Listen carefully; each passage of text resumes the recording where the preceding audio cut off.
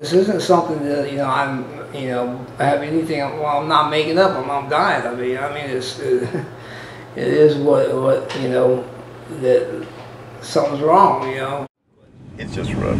It's just, it's tough that I look and I see my son suffering and suffering and suffering. If I could just change places with him.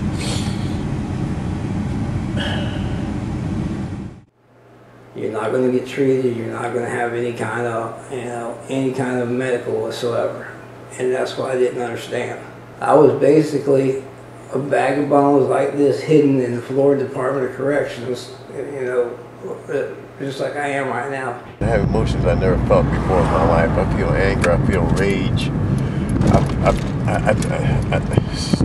There's disbelief. I'm actually breaking bones, fracturing bones in my back every single time they let me go. Those are what my days consisted of since August. From August of last year to now is basically, what I've been doing. I've been sitting in here susceptible to, going through excruciating pain and fracturing discs left and right because they would not treat me.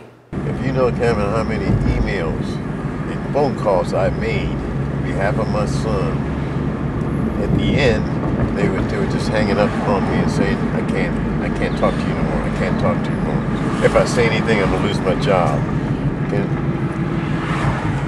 I wouldn't get no answers. I always just, my son, I talk to him, I go see him on the weekends, and I see him deteriorating, and nothing being done, nothing done. You give him Tums for calcium. They give him vitamin D and a lead. They gave him one-time prednisone for 2 days, and then they cut him off. They gave him a walker, they take it away. They give him a wheelchair, they take it away, saying there's nothing wrong with you, saw in your head. I called Tallahassee. I called Horizon Medical. That's who's in charge of the prison system and healthcare. I called them in Tennessee. I called them in their headquarters. I got emails, stacks of emails where I've talked to these, or I sent emails, and I got one response. Your son is being treated. By the letter of the law, your son is being treated. Anthony, what does not work now? My entire body is broke down. my arms is the only thing I really use. My arms, I can't even say my mind. My mind isn't even there. My feet are completely gone. I just have a little bit of movement on my right foot. Other than that right there, movement-wise, I'm completely done as far as movements on there. And it's just crazy how just completely, I know nothing. I don't even know whenever I use the bathroom anymore on myself. I don't even know when I'm urinating. Maybe once a week I might know that I'm urinating. I have to be told that I actually, now that I actually, soiled myself. I don't even know. I'm having to be told now, whether I have movements, and it just, it's crazy. For me to go from where I was to, and even just, in December I'm in a wheelchair, and actually even in a walker, and all of a sudden, but I'm going through the same pain and suffering, doing the same, even though I'm going, in December I was in that walker in that position, I'm still in the same, I'm still soiling myself as far as the bathroom goes. I'm still,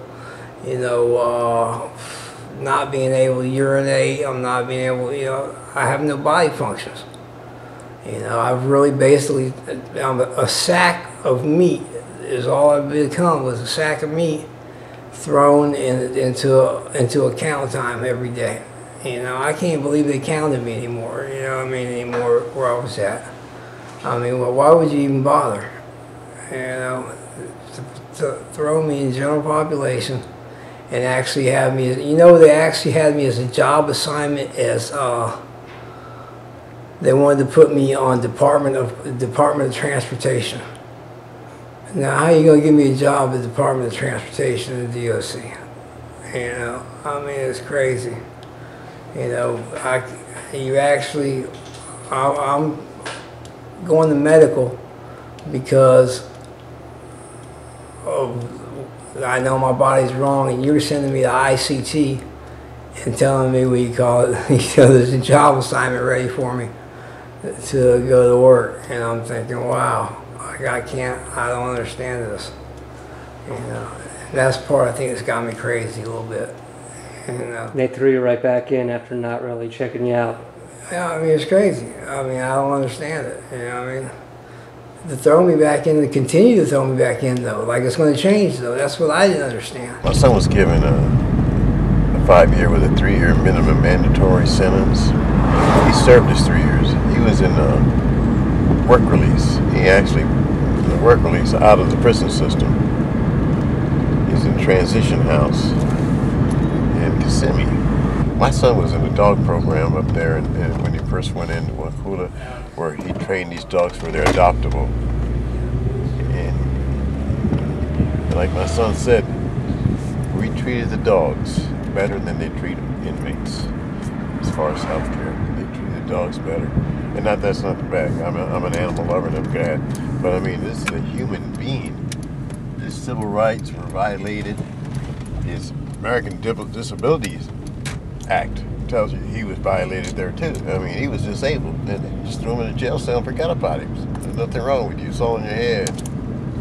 So when I wake up in the morning, what do I? That's what it does. All these thoughts go through my mind. All these thoughts, and I have it's just a helpless feeling I've had for months now. Helpless. You call, you write emails, no answer. Your son's being treated. If you want to know what's done with his son, ask your son. I asked my son, well, what the doctor won't talk to him, the nurse won't talk. What they do to him? Nothing, Dad. They just told me I was faking it. Come back and see us when you're crippled. And then the nurse would say, bypass the ambulance and take him straight to the morgue. That's what they were telling my son.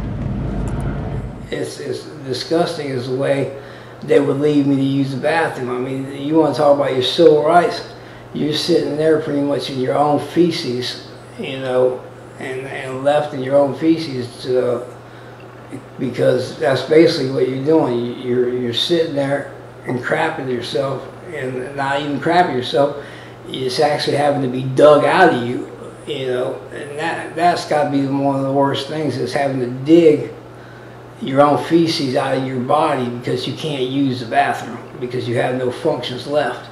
And you're sitting here, and like I said, in a bed. I'm laying in the bed right next to anybody who comes in through CFRC. What they're telling me on my grievances is to go to sick call.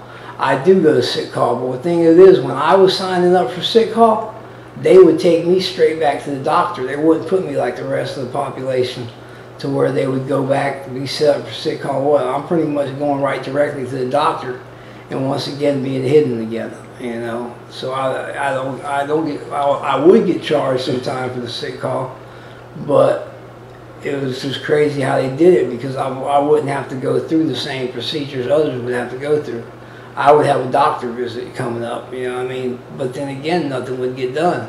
But Dr. Obendina, the thing of it is, he acknowledged when Dr. Leibel and when Dr. Carrera were gone, he acknowledged there was something wrong with me. He's like, I don't understand how you haven't been getting any treatment. He was the only doctor in the Department of Corrections who actually started to realize, hey, look, something's wrong with this guy. For real, something's wrong with this guy.